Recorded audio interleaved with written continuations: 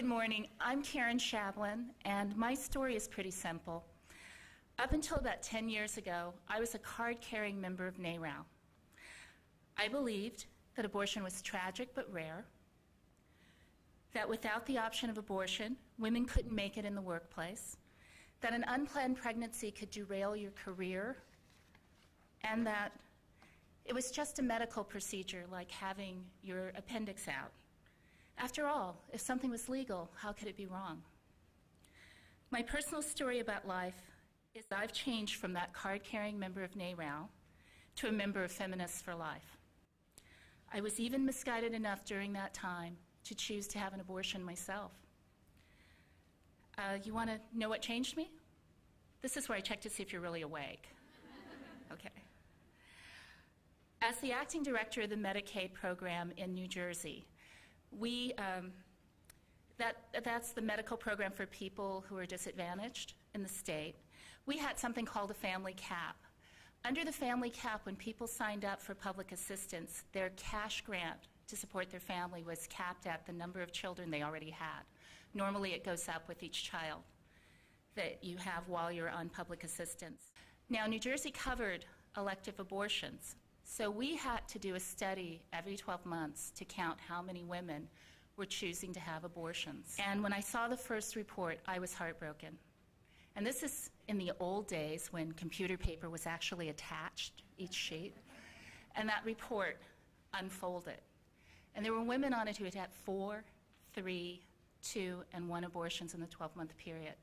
And this is the part where I always question myself as, why was it so much worse for me that there were 4 instead of 1? 1 in a 12-month period was bad enough. And because it was a snapshot, there was no reason to believe that the 12 months before or the 12 months following any different for those women. I had bought the lie that abortion was so abhorrent that no one would choose to have multiple ones. And if that information was wrong from the pro-choice side, I had to ask myself, what else was wrong?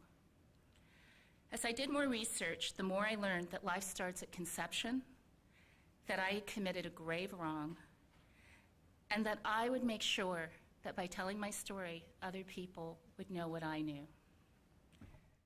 I can't undo my mistakes, but I can help others learn from them.